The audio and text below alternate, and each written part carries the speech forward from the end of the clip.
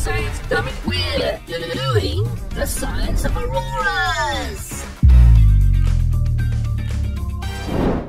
If you want to see some cool lights in the sky, you better head to the ends of the earth, literally. That's where you can catch the aurora, a dazzling display of colors that dance and swirl like magic. But don't get confused. The aurora has different names depending on where you are. In the north, it's called the aurora borealis, which just means northern dawn. In the south, it's called the aurora australis, which means southern dawn. So don't let the fancy names fool you. They're both the same thing, just in different places. What causes the northern lights? Well, it's a cosmic dance party between particles from the sun and the Earth's magnetic field. It's like they're doing the tango up there, but instead of feet, they're using charged particles and magnetic forces. Over to Professor Feltman for a more in-depth explanation. Once upon a time, in a galaxy not so far away... Okay, stop that now. There was a star called the Sun. Hi, I'm the Sun, but you can call me Colin. Turn his mic off. Just a moment. He can go on a bit. Incoming! It was an average-sized star among billions of other stars in the Milky Way. Little did Colin know that his wild behaviour would lead to a spectacular light show called the aurora.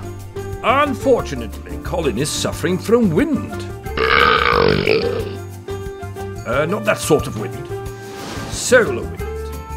Using their fancy satellites, scientists could peek into the sun's dynamic atmosphere, known as the chromosphere. There they witnessed the sun's intense regions and its dramatic eruptions, called the coronal mass ejections. These CMEs were like the sun's way of throwing a cosmic tantrum, hurling billions of tons of particles at mind-boggling speeds. These solar winds are composed of both bursts and constant flow of particles that leave the sun continuously. During solar maximum, these solar storms could occur several times a day, and sometimes they were aimed right at our dear old Earth. But fear not, our planet had a secret weapon, an invisible shield known as the Earth's magnetic field, or the magnetosphere. This is like having a superhero cape that deflects the incoming solar storm. As the solar storm reached Earth, something magical happened. The magnetic field of the Sun and the Earth joined forces, creating a cosmic funnel. But down on the daylight side of the pole, a hidden daytime aurora danced, invisible to our eyes. But wait, there's more. The magnetic field stretched further like a rubber band, being pulled back, and then, with a snap, they broke, releasing gas from the solar storm. This gas followed the magnetic lines, streaming backwards towards the polar regions of the night side. And there, my friends, is where the real show begins. In the depths of the night sky, the nighttime aurora took center stage. It was like a celestial ballet of particles traveling along the magnetic field. As those particles collided with atoms in the Earth's atmosphere, something magical occurred. Okay then, more scientific than magical. During such hits, they transfer energy to the atoms and bring the electrons to an excited state. From this state, they can relax again via the emissions of light. Depending on the energy difference of these states, the wavelength of the emitted light varies from red, low energies, to blue, high energies.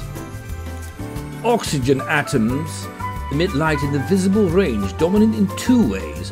One corresponds to red, the other one to green.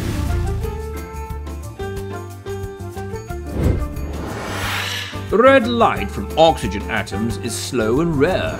Green light is fast and common. Auroras are red high up and green lower down. So that's the simplified science of auroras. Over to Atomberger for more Northern Lights info. Can you see the northern lights with the naked eye? Absolutely. It's a visual treat for your eyeballs, as long as you're in the right place at the right time.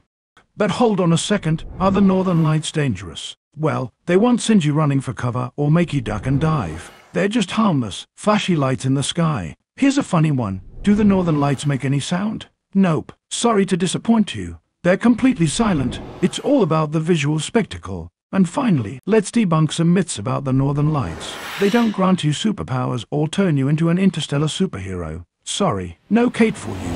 And no, they're not a secret alien disco party, although there would be a stellar party to crash.